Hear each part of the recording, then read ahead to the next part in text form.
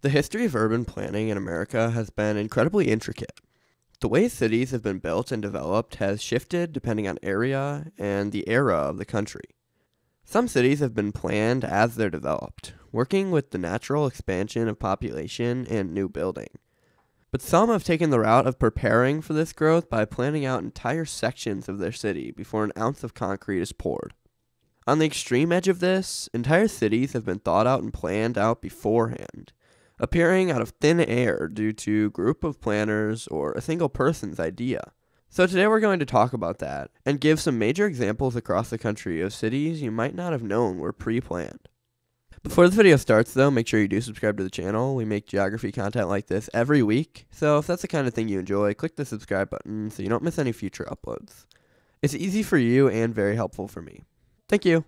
So why do pre-planned cities exist? Is it just to save the trouble of constant development and talks of where to put everything? Is it to make a cleaner looking city layout?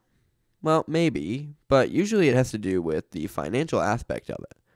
For a lot of examples, it came from a group of planners or just a singular person attempting to make a lot of money by creating a city and selling the land. And a lot of the times this did work. There's also government-related examples, with a lot of the capitals of U.S. states being pre-planned. But only some of them are the complete pre-designed type that I'm talking about in this video. There's also company towns, where a large company has a factory or headquarters in an area, so they create their own city for workers in that company. This is a more divisive type of city, because it forces the city to rely almost completely on said company, meaning if one or the other goes down, they both go down. So let's get into our examples and talk more specifically on how they came to be and why. Starting with, in my opinion, the best example our country has to offer, which is Washington, D.C. So the U.S. Capitol served as an important step for U.S. planning, being a large city planned from scratch after the passing of the Residence Act in 1790, which approved the creation of the Capitol. Soon after, in 1791, President Washington chose the French architect Pierre Lafont to design the new city. He released the Lafont Plan, which mapped out the city's streets. This brought us to the current design. The central part of DC has a grid pattern stretching all around, with diagonal roads working their way all around the city, with major roundabouts and landmarks at the important intersections. This made for a very distinct layout that's very recognizable on maps. Now, obviously, with something so historic, the city has changed a lot since then. Interstates 395 and 695 were built in the city, and outer parts were developed in different ways, being outside the original plan. Regardless, you can still see that pre-designed influence on any neighborhood in the city. This video is sponsored by Royal Match, a match 3 puzzle game in which you help King Robert build and renovate his castle. It's a completely free, stress-free game that can take you away from whatever life you have, with a relaxing experience that a lot of people need. And with the no ads, you can play the game with no distractions and just enjoy yourself. I think it's really fun how the game has multiple aspects, and it's not just a puzzle game, because you also get to build the castle as it goes. As well as that, I love competing with my friends using the teams feature, because we're all on one team, but we can check each other's progress and one-up each other. If you're interested, you can download Royal Match for free using the link in my description. I'd really appreciate it because every individual installation also helps me financially. Thank you to Royal Match, and let's get back to the video. Next, we move to the most major company town in the country, which is in a significantly different situation than Washington, D.C., and that's Gary, Indiana. So Gary, Indiana is a very poor city in the Chicago metropolitan area, known for its history in the steel industry. Gary was founded in 1906 with the building of a new steel plant, Gary Works. The city was used as a company town, because with such a large plant being created in the area, it would supply enough jobs for an entire city. So that's what they decided to do. Immediately, the city saw growth as new employees moved there. Through the first 26 years of its existence, it reached a population of over 100,000, as steel in the U.S. peaked. This continued into the 1950s, where it began to see a shift in the wrong direction. See, as I said, the problem with making company towns is that the town will go down with the company. And steel started to see a major decline in the US, so Gary was taken with it. The population began to decrease, and the median income went with it, due to white flight in the city where upper-class white families fled for the suburbs. Since then, it has fallen into ruins, being one of the most dangerous and worst cities in the U.S.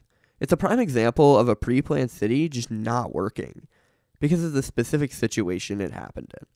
Now, the road layout for Gary does show the historic company town aspects, being gridded out south of Gary Works. There wasn't a lot of thought going into making it a pretty town, but it's not messy either. Next we have Levittown, the one that I think may be the most interesting example of pre-planned cities. So obviously there's Levittown, Pennsylvania, located in the Philadelphia metro near Trenton, New Jersey. But what's interesting about this is that there's 3 different Levittowns in the Northeast, 2 with the same name and 1 with a new name. Why is this? Well, let's go back to 1929 when the Levitt & Towns Inc. was founded by Abraham Levitt. Originally, this was a company that built custom homes in the Northeast, mostly in the New York area. After World War II, though, there was a crisis in the U.S. involving affordable housing, especially for returning veterans. So the company chose a spot on Long Island to build 6,000 low-priced homes, making it the largest pre-planned development in U.S. history at the time. So they began to build this city, which is now known as Levittown. It ended up including 17,000 homes in the end. During the project, the company emphasized their fast, efficient, and cost-effective construction, with a production rate of 30 houses a day when the city was being built in 1948. Present day, the city doesn't stand out as anything special, with a population of 51,000. Now, the company wasn't done yet, though, because in 1952, they constructed another community of over 17,000 homes in Levittown, Pennsylvania. Probably the most major instance of this. It obviously has the same look to it as its Long Island counterpart, and I think it's interesting that present day, the population is very similar at 53,000. Levitt & Sons was still not done yet, constructing yet another development on top of the Willingboro Township. Here, it took much of the town up immediately, and it was voted to change the township's name to Levittown Township, adding yet another one to the pile. But because it was just 12 miles away from Levittown, Pennsylvania, the city was forced to change its name back to Willingboro after 4 years, being the reason why there isn't another instance of the name. Those were the main creations of the company, but there were a few more communities, from Maryland all the way to Puerto Rico. It was a large-scale project by the company. Next up, we move to Florida. Now, Florida has too much to talk about for just one segment, and I have a full video about it that I suggest you watch if this specifically interests you. But basically, Florida is absolutely full of these pre-planned developments, and there are still lingering effects of this. Basically, when the population in the state began to explode, land was super cheap, so businessmen decided to buy huge swaths of land and sell them as individual parcels for cheap to residents looking to move to the state. This created so many new communities, some better than others, but that brings us to Cape Coral. So with this city specifically, the history began as late as 1957, when 2 brothers flew over the peninsula and decided to purchase the 103 square miles of land for under $700,000 and begin development on a massive planned community. Canals were dug, streets were paved, and houses began to be built. The entire city was planned out before a single person moved there, and the only main thing was that every single house wasn't built yet. Population continued to boom, with the entire planned community still being finished, and houses being built moving northward.